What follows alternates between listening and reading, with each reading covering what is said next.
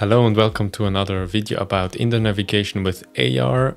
I've recently asked in the community tab of my channel what should I talk about next, and you have voted. There were not so many, well, 6 votes. Hey, you know, it's not so bad. You have voted AR objects in multiple area targets and AR target door. Those were most wanted, so I'm going to talk about those.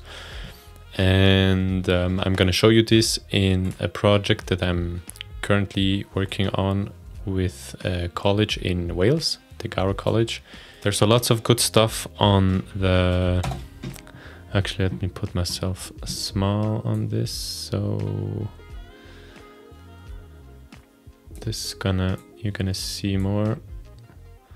I'm a totally OBS noob, so rookie. OBS rookie, so forgive me. And so in the documentation of, I think it's here, you find a lot of information already about, wow, their website is fast today, my WLAN is off. I just go directly to the site, area targets in Unity. Okay. I want to talk about area targets because area targets are huge point clouds where you can place AR content inside, which is pretty cool. So multiple area targets, this is really good. This works really good.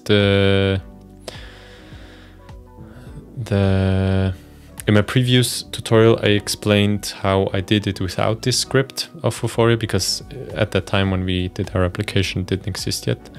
So yeah, try it out, and it works very well for me. What it basically does is it always puts the area targets relative to each other, how you place them in the scene now. And yeah, that makes sense. How I solved it was that I had an active area target that is tracking, and then all of the other area targets, or the augmented reality objects, I placed as a child of them. And then when another area target was detected, I switched it around, and all of the other area target objects, AR objects, they went to as children of the other. And when they are children of an area target, then they get positioned correctly. And so, yeah, I hope this makes sense. How I set it up, I have here the area targets. Then I have this multi-area script from Vuforia.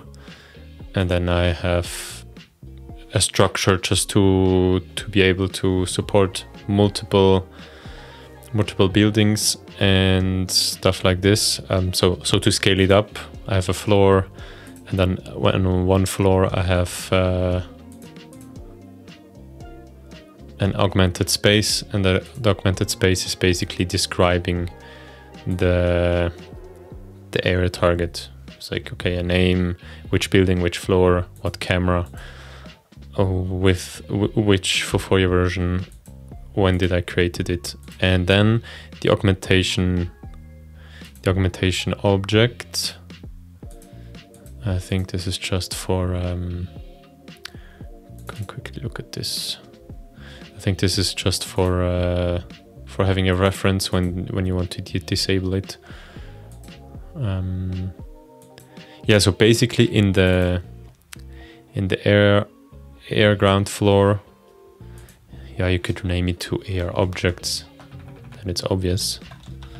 So here I have all of the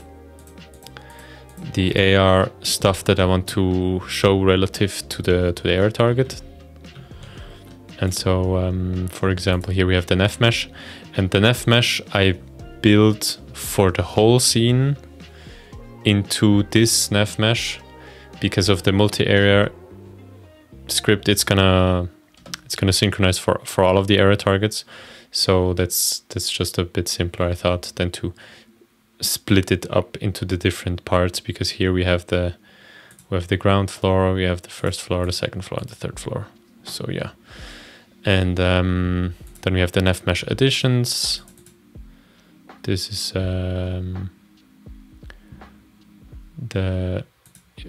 we have improvements. I think I explained this in the other video as well.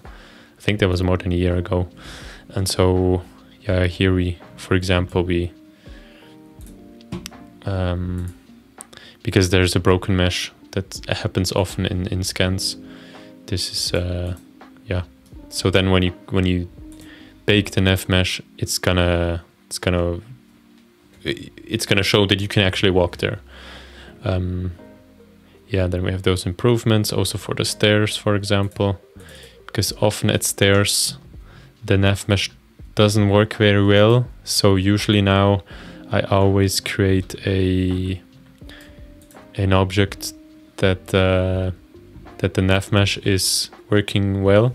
Of course, you can play around with the NavMesh agent probably, but I found this to be the most consistent way to work with. This is not working. Ah, yeah. So this is the augmented space, not really big magic. What do I do with the, like we said before, what I do with the augmentation part? Ah, we deactivate it in the beginning. Yeah, makes sense. And then we later deactivate it when the air target is found. Okay, so this is the improvements. Then we have the obstacles. The obstacles you probably seen. Yeah, I've shown in the other videos. This is when you. This is also useful to have the navigation tab down here. I found, in case you wonder. And so here, yeah, basically what you want when the line, I'm not going to demonstrate it right now, but when the line is moving, when the line is showing, like we render the line still, when it goes around the corner, it will go around here, and that doesn't look so nice. So I created these obstacles at some points, so it looks, it will show the line more in the middle. This is one approach.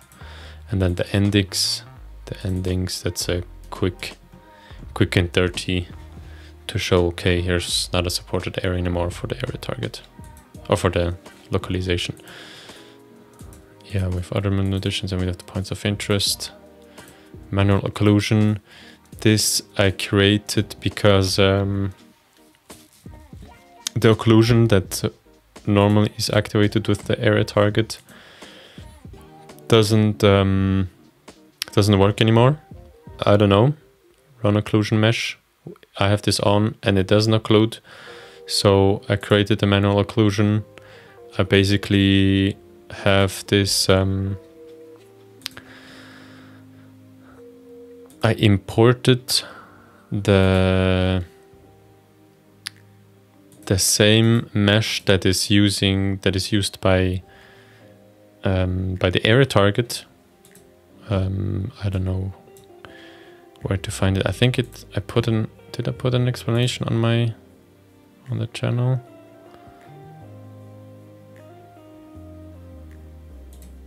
I think I did. I did here. Yeah, here's an explanation in how it works, the workaround procedure if you have trouble with the occlusion. And if you need more information about this, I can make a detailed video about this. Then basically I use an invisible material, not calling during the developing, and then I think it's changing to calling when, yeah, I don't find it right now, but let's check into this script occlusion helper. It's setting the invisible mat, yeah. It's changing to the invisible material once it's running. This one here. I'm also using this invisible material for this here, for this NavMesh additions. So I can see them in the editor, which makes sense, and then I add this on runtime. And so this is all of the, yeah, so basically what was the main point that we have to get through? in multiple AR objects in multiple area targets. So there's not much to it. You just have to organize it good. Like you can have your area targets. You don't have to make them building ground floor, floors and everything like this. If you have a simpler setup, I just recommend it. Do it like this if you have a whole building. But basically, this is an area target. This is an area target. This is an area target, and this one. And then what you have as a child of this area target, this is the area object. And so, oh, dang it, my son woke up. Yeah, it's afternoon and they are done with their nap. And so this is how this works with the, you have here the AR objects as children, and then this multi-area script that helps with the putting them together. Are you okay? Yeah, let's wrap this up here, and I'm gonna, oh, the daughter is up as well. Everyone is finished with their nap. So we'll look at the area target door in a next time. Bye bye.